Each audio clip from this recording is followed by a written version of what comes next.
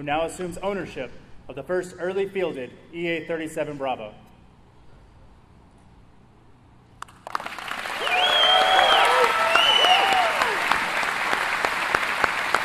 I am absolutely humbled and honored to be part of the delivery of the EA-37B Compass Call to the Fightin' 55th Electronic Combat Group here at Davis-Monthan. As the 16th Air Force Commander, the commander of the Information Warfare NAF, being able to employ this capability gives us a strategic advantage against our competitors. The EA-37B is the right choice right now because as we continue to pivot to great power competition, we have adversaries that are developing long-range kill chain ecosystems. We have adversaries that are developing anti-access area denial capabilities. And the EA-37B Compass Call will give us the advantage to be able to do things in the non-kinetic spectrum, especially in the electromagnetic spectrum, to turn that into our advantage, not theirs. So back in 1998, when I was still in college, we retired the EF-111. And when we did that, we really lost the capability to have cutting edge, at the forefront capability that you can leverage with airmen in the air to be able to do airborne electronic attack. We were flying on the EC-130 Compass Call for years, and it served its purpose, but this new airframe and its delivery means that we have a combat credible threat and airmen on this aircraft that can make real-time, adaptive, agile decisions for air power. Let me talk to you about what this plane can do. We can get there faster because we got the speed. We have the agility to make real-time decision-making changes.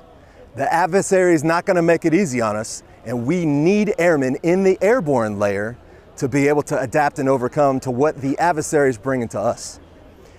We also have endurance. The EC-130 was wonderful, but this plane can fly up to 10 hours unrefueled.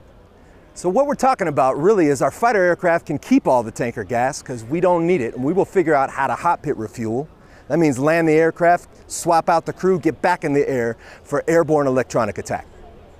Well, the EC-130 has been one of the flagships of Davis-Monthan since the early 1980s, and the arrival of the EA-37B as well as the stand-up of the 11th Air Task Force shields a new era for Davis-Monthan Air Force Base as we look to take on the growing threat.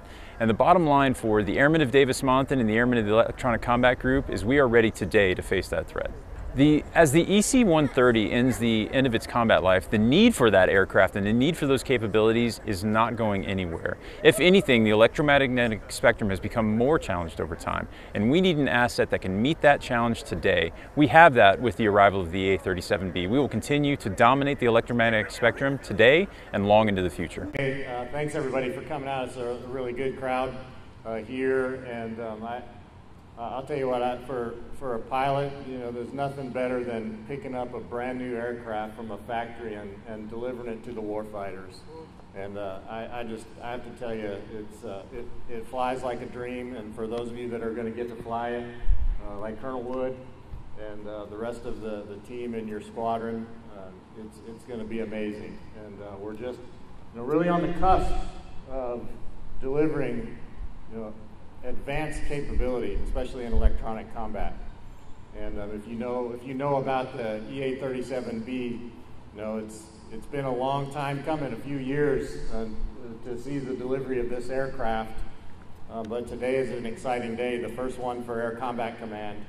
I just want to thank the entire team for letting me be a part of it, especially to General Hensley, the 16th Air Force Commander, and to Colonel Howard, the 55th Wing Commander, you know, especially to you guys for letting me be a part of this, and the entire team here at Davis-Monthan. I would be remiss because I see several of our civilian friends that are here from downtown in civilian clothes, and thank you for being out here today to celebrate with the 55th Wing.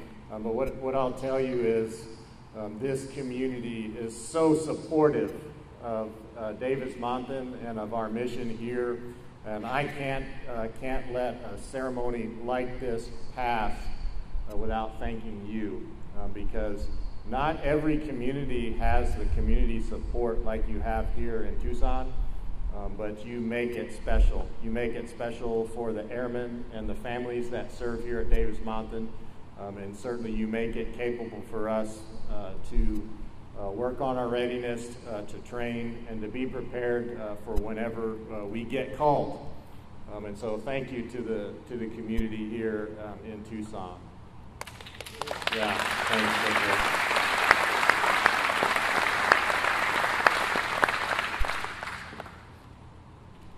Well, if you've been following the build of this aircraft, they started about 5 years ago, and they're highly modified, as you can see, a Gulfstream 550 jet to make it an EA-37B. And one of the things that I love in the last 5 years, because originally this was going to be an EC-37B, and we appropriately changed the name to EA-37B, the A for electronic attack.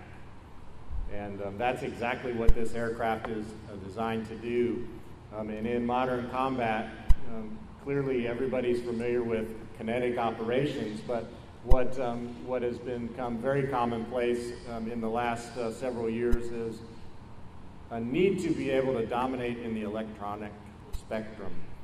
This aircraft will allow us to dominate, and it'll take away our adversary's ability to use that electronic spectrum, and then enhance our ability to use that spectrum at the same time and really realize a long-range kill chain. And it is that long-range kill chain that our Air Force is striving for.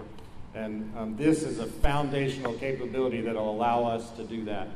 And so it's obviously going to be replacing the EC-130 in the next few years. And it'll step up our capability from the standpoint of speed and range.